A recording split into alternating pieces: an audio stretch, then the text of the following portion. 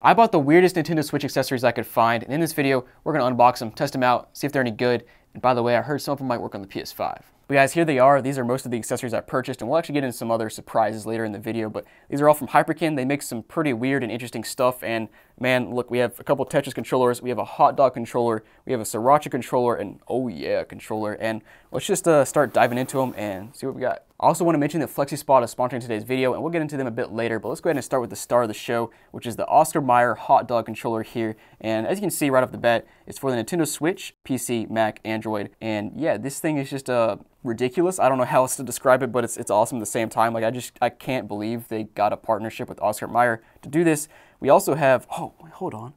They have a Kraft mac and cheese controller and a Heinz. Dude, I did not see those, but I gotta pick those up. That's just like, dude, hot dog and mac and cheese, that's legendary. But let's go ahead and open this controller up and see what's on the inside. Opening this up, we got a bun fact. Nice. The Oscar Mayer Wienermobile was first created in 1936, and wieners, you can taste your victory. Oscar Mayer plus Hyperkin, dude, this is just like a legendary collaboration here. And of course, it looks like a Super Nintendo controller, and it's about the same size as well. Well, this thing is actually tiny, I'm not gonna lie. Now, first thing that's actually really cool is they include these little thumbstick holders here, so you don't, it doesn't get like moved around in transit. And right off the bat, ooh, those analog sticks are actually, oh, those are nice. D-pad, ooh, okay, D-pad is nice and clicky, very directional, not mushy in the least bit. Got our start, select, Y, X, A, and B, and all those feel really nice. And then we have our lightning button down there, not sure what that's for. We have a Hyperkin button, which appears to be like a home button.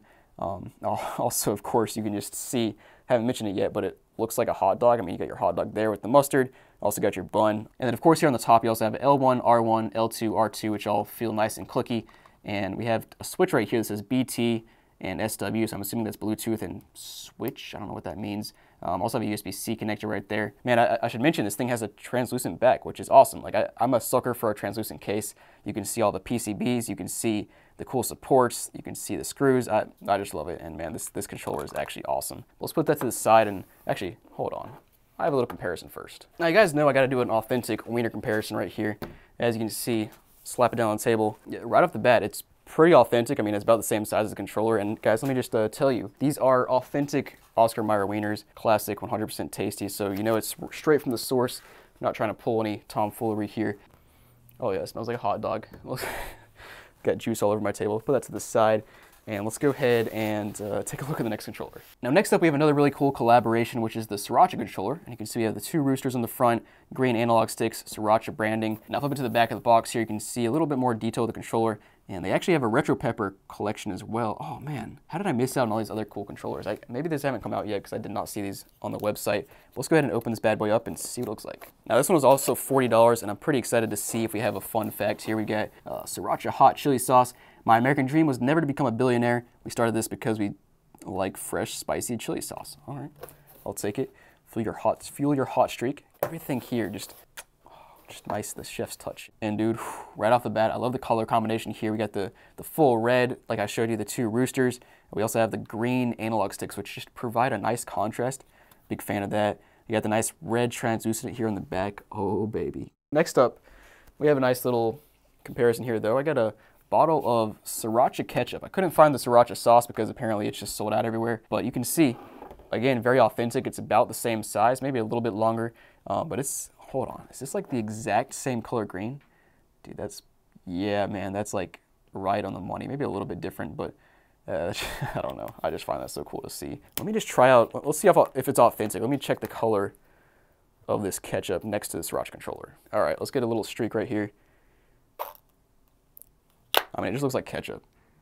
I mean, the color's pretty close, but yeah, we'll make a full-on Sriracha wiener dog later, but let's go ahead and move on to our next controller. Now, you guys might be wondering, am I standing or sitting behind this desk when I film? Well, the answer is I sit on this bar stool, which is honestly not that comfortable, but I actually prefer it when I'm filming. Now, when I'm sitting at my desk doing behind-the-scenes work or gaming, that's a different story, and that's why I'm using the FlexiSpot C7 ergonomic office chair, and I want to thank FlexiSpot for sponsoring today's video. Now, we all know about FlexiSpot standing desks, which are awesome, of course. I mean, this right here is a FlexiSpot desk, and I have 4 others that we use here in my office, but the chair is a product I wasn't familiar with until I started using it recently, and let me tell you, it's a huge improvement over the small and cheap $50 office chair that I've been using for the last 5 years. Now, my favorite aspect of this chair is the self-adaptive back support here. When you first see it, it looks ridiculous, but the mesh proportion forms perfectly to your back and provides tons of lower back support. And dude, this chair has pretty much every adjustment you can think of. You can adjust the back support, you can adjust the headrest, you can move the armrest up and down and all over, you can recline, which I 100% require in any chair I use, and a really underrated feature is being able to adjust the seat depth. Now, will this chair fit you? Well, it supports up to 300 pounds and is designed for all heights from 5'4" to 6'2", so if you're in that range, you're good to go. And I've got to say, most office chairs I've used in the past make my butt hurt after sitting all day, but I've been sitting in the C7 chair for almost 8 hours a day and haven't had any pain at all. So if you guys are looking for a new office chair, look no further and get the FlexiSpot C7. You can use the promo code on the screen for a discount, and guys, FlexiSpot offers free returns for 30 days and a 10-year warranty, so there's literally no reason to not give them a try. Now, our next collaboration is between Kool-Aid and Hyperkin. This one's actually, design-wise, might be the coolest one, just purely from all the cool colors. You got the fruit all over the place. But let's open it up and see what's on the inside. Oh yeah, dude, that's awesome. Taste your victory.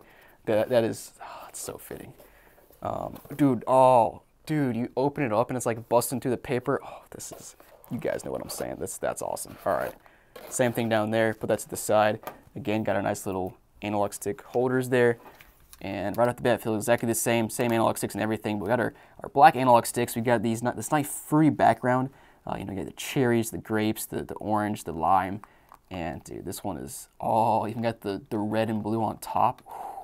I even have I have another comparison here. We've got a couple Kool-Aid packets. By the way, these things go for like 42 cents. I haven't had Kool-Aid in decades, but you can see the blue. Oh yeah, it's pretty close, pretty authentic here.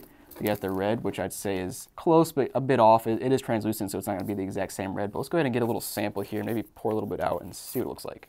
Okay, I did not realize that the Kool-Aid beads here are not even like red. They're just like a dark brownish, reddish, purple kind of thing. Let me try the blue one. Actually, that smells good. Oh yeah, that smells good. And this one is blue raspberry lemonade.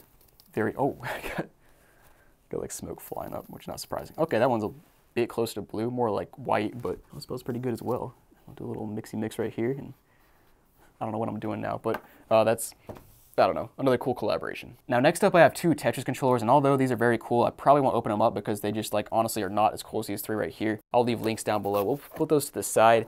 And our last accessory here that we have on the table is the Oscar Mayer limited edition case for the Switch, which might be the coolest of all. Now, unfortunately, this box is a bit beat up, not quite as durable as I say as the other boxes, but here's our case, and oh my goodness, this is actually awesome. It's got like a little bit of a 3D effect to the mustard there on the top. Of course, you got hot dog. Let me get your real hot dog for size comparison. This one is, you know, the real hot dog is actually a lot smaller than this case, obviously, because the Switch is pretty large. And it's a nice, like, hard case, but it's not like too hard. It's kind of soft as well.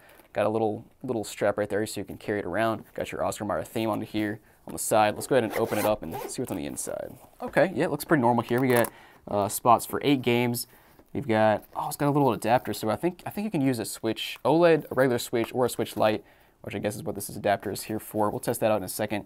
Also have a little pocket up here, and it's also got the classic, like, brand new Nintendo Switch case smell. Let's pull a Switch out and test it out. We'll start with the Switch Lite and see if that fits in this little adapter piece here, which by the way is like a piece of foam. Yeah, I don't know about that. So it doesn't really fit that well. Like it slides in the case right there, but it's poking up a lot on that side because the analog stick, you know, on a Switch Lite just kind of pokes back, and there's not like there's no valley or anything back here to carve that piece out, so it kind of just juts up like that. You gotta fold this over it, which bends around it, so it works, but it's honestly not as secure as I would think it would be. I mean, like, it works fine, but honestly I would really prefer to have a little cutout back there to protect your analog sticks. So I don't know, this is a cool case. The collaboration is awesome. It is 20 bucks, but there's definitely better cases out there. Now, next up I want to test these out, but I first wanted to give you an authentic comparison of the Sriracha hot dog and some red water. Wow, that looks very red.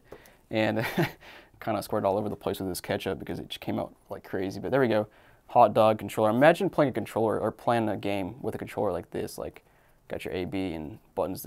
What am I doing? So I have my OLED Switch plugged in, and we're gonna test out the hot dog controller here and see how it works. Okay, there it goes. So for whatever reason, I couldn't get it to connect wired. I even read the manual here and that didn't work, but wirelessly, I basically just went to switch over here, held down the power button for 3 seconds, this lit up, and then went to the change grip or controller, whatever on the Switch, and it just automatically paired. All right, let's go ahead and boot up Super Mario Wonder, I feel like that's probably a good game to test for this controller. It's kind of what this kind of controller is meant for.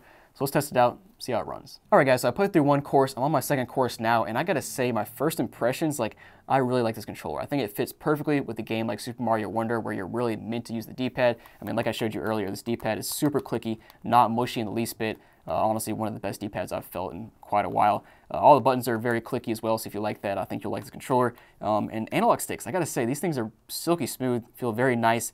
Main issue is that they're kind of close on the inside, so it's kind of a little bit awkward to hold, so I wouldn't say this is the best for a game where you're going to be using analog sticks a ton. But other than that, I really have no complaints about this controller other than the fact that it's a Super Nintendo sized controller. So if you're looking for a big controller, this is not it. Now next up, I want to compare the Hot Dog to an OEM Super Nintendo Classic controller. And just picking this controller up for the first time in a few weeks, you kind of remember like, oh yeah, this is why people like this controller so much, because it's just the Super Nintendo controller is such a good controller. And I will say it's firm, has a short travel distance, but it's not, honestly, I'd like it to be a little bit more clicky. I will say the Hyper controller is like a bit too clicky. So like, in my opinion, I'd call the Super Nintendo controller like a 9 out of 10. Hyperkin like a 7 out of 10.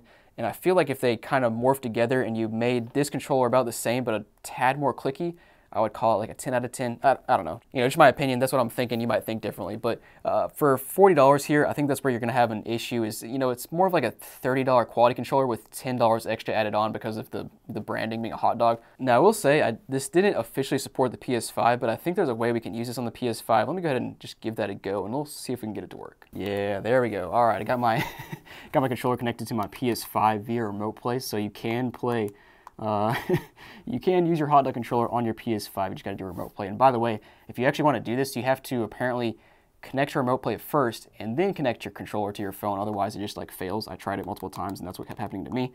What? Oh, I got to use the screen for the touchpad and then I use this for the rest of it. I mean, it works pretty well. It's not the best, but you can use your Hot Dog on your PS5. So guys, thanks for watching. Hope you enjoyed. Let me know down below what you think about these controllers. And remember, I have a link and a coupon code down below for FlexiSpot, so go check them out. They got great chairs, great desks, a lot of great accessories, so go check them out. Guys, thanks for watching, and I'll see you next time.